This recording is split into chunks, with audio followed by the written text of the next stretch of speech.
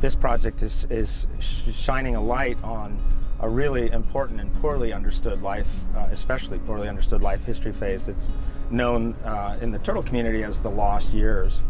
And that is the period from when a hatchling emerges from the beach until it returns as a mature adult. We're the first to successfully put these tags on little leatherback turtles. Nobody's ever done that before. That is a big deal.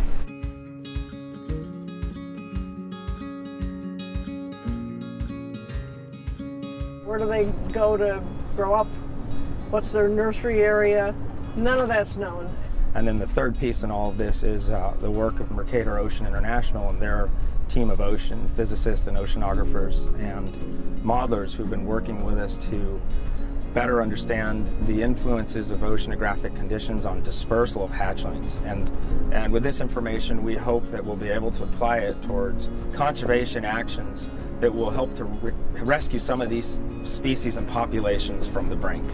I'd like to encourage you all to do your part for sea turtle conservation, and if you want to learn more, come visit www.upwell.org.